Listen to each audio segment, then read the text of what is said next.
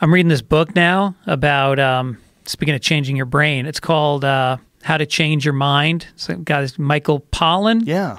Yeah. He's been on the podcast talking about it. Oh, no shit. Yeah. It's a great episode. Did he talk about his new book about the, it's basically about psychedelics and LSD and mushrooms in particular, and it traces the whole fucking history of it. Yeah. I had no idea how much research was done back in the 50s and 60s. Oh, yeah. I mean, they had conclusive studies that were showing with alcoholism, people were 70% of people that underwent these treatments with psychedelics got sober.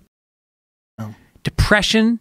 Cigarettes. Cigarettes. Yeah. I mean, it's amazing, and all that shit just got fucking thrown away. Yeah. Corrupt people kept that information away from folks. The studies that Nixon funded, like Nixon funded a bunch of studies that showed positive benefits of marijuana. Oh, is that right? And they, you know, the Nixon administration just fucking canned them. Like, get out of here with this shit. Yeah. I'm not releasing this. Well, and the other thing he mentions is that it got squashed by shrinks because they had a vested interest in people not going into the woods for a weekend and coming back without their depression. Really? So yeah, so they disqualified all the studies. Oh fuck yeah! The Wow. psychiatrists were like horrified that there was these kind of results were coming back. Was it that for sure, or was it people who've never taken psychedelics horrified that people were out there experimenting with their consciousness? Because I think a lot of these psychiatrists are probably really straight-laced guys, and so in their mind, especially in the shadows of reefer madness and all the propaganda that they'd heard in the 30s and 40s, and when you look at those people and they're out there in the fucking desert or wherever they're going, dancing around, taking mushrooms under the moonlight, you're like, they're blowing their brains out here. You got to stop this. Right. If they're straight-laced people that have never done psychedelics, they might not be in cahoots. It might more likely be a bunch of people that think it's a fucking terrible idea to let people run around taking acid. Well, there was just some of the medical journals came out with pieces saying that none of these studies are valid because there wasn't... I forget what it is about studies that have to be consistent. But the other thing is it was political, and you had Timothy Leary, who was, the worst thing to happen to this kind of testing because he was saying, what was it, drop out? Tune in, turn on, drop out. Drop out. And that whole idea, they said, people taking LSD are not going to fight your wars. And so that became a threat to the status quo. Wow. And that's when the laws started to come out. Huh. It's interesting because he also got a lot of people to get excited about it. Right. Yeah. But he took it away from it being a medical process, and he made it about, enlightenment, but in a kind of fluffy spiritual way.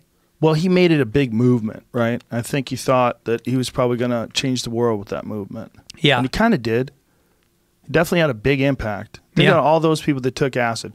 Like, think about if you really stop and think about Apple and you really look at the fact that Apple, Steve Jobs said that taking acid was like one of the greatest things that's ever happened to him. Yeah. That was his famously talked about it. And who knows what an impact that had on him deciding to start Apple, and what an impact Apple has had in the technology world. Oh no, Pollan talks about it in the book. He draws a straight line from people starting to take all this stuff because it was happening in Silicon Valley. Yeah. This whole psychedelic movement was like right in that area. Yeah. And he says that Bill Gates apparently took it once, but that all those guys were coming in, and they were, there were these people that would lead. There was a guy named Ram Dass? No, Hubbard. Well, Ram Dass is mentioned also. Yeah. But there was a guy named Hubbard who was really like, a corporate version of LSD. He was going to companies, and he was taking the CEOs of companies and taking them in for these 3-day drop acid experiences. Right. Wow. Corporate acid. Well, they're kind of doing that at Burning Man. Oh, is that right? Some corporations go to, not a lot, but there's some cool companies that go to Burning Man. Yeah. What's this? Alfred Matthew Hubbard. He's an early proponent of the drug LSD during the 1950s. He is reputed to be the Johnny Appleseed of LSD and the first person to emphasize LSD's potential as a visionary or transcendental drug. But this guy had a fucking life. Somebody's got to do a movie about his life. He was like working for the government. He was a double agent. He was while he was dropping acid. He started with nothing. No, I think before, during, and after. He had like 8 different careers, and he was like a spy, and he bought it. He started with nothing and ended up with like a bunch of airplanes that he was leasing out, became a millionaire, and then spent it all trying to educate people on LSD. He was worth like tens of millions of dollars, and he ended up broke at the end. Wow. Yeah. Wow. All for the LSD. He believed in it so strongly that it was going to change the world, and it would have. Yeah. It may still. Now it's coming back. Well, there was a little hiccup where several generations had to pass before people started understanding that there's a risk to everything. There's a risk to sports. There's a risk to every fucking thing you do. Driving your car is a risk. There's a risk with psychedelics, but there's also a reward. And I think if you're going to be honest, you have to look at both of them. You have to look at the potential risk. You have to look at the reward. And they're not looking at the reward. There's too many people out there that are trying to deny the reward. And you got to find out why. And in this day and age, it might be a conspiracy. It might be some pharmaceutical industry that doesn't want it to be legal because it would undermine their profits. It might be. It might be some law enforcement unions that think it's a bad idea to make less things illegal. It'll take, prisons. Yeah, it'll take people away, in terms of the amount of people that they need for the job. It'll, which I think that's another story. But when when people look at that kind of stuff and you look at like the underlying sort of patterns that we follow in this country, the patterns that are you happy or not happy with the way things go, with the way things are run? In what sense? Just in any sense, in all of it. I trust that we do have the best system out there, and we challenge it every day, and I still think that we live in a place where the tenets of our society are in place. For sure. They swing one way or the other, but I still believe in democracy, and I think the internet as an overall thing has been positive for people getting their voices out and for information, period, being distributed. But the idea that we're faced with, that in this day and age there's grown adults telling other grown adults what they can and can't put in their body. Yeah. And they're not being honest about the benefits. Right. That's where it gets squirrely. That's where the whole thing falls apart. It's like, you're just a guy. Like, if you and I are the only 2 people on the planet, and you're like, hey man, I'm not going to let you take that acid. Like, why? Well, because it's illegal. Look, I wrote it down. Can't take the acid. Right. Well, that would be preposterous. Yeah. But somehow or another it works when there's 1 million people. Then a person can tell, if you're a fucking grown adult, you can't tell me what I can take. That's stupid. Yeah. If you can't prove beyond a shadow of a doubt that what I'm going to take is going to fuck with you, if you can't prove that, then stop. Yeah. If someone does something, takes something and does something, they take PCP and they run face first through a fucking 7-Eleven window, that's on them. That's on their actions. It doesn't mean you shouldn't be able to try PCP. And I don't think you should try PCP. I think when enough people smash through windows and go crazy, go, hey, maybe that's a drug I should fucking avoid. But that's how you find out about that. Yeah. You let grown adults make their own decisions.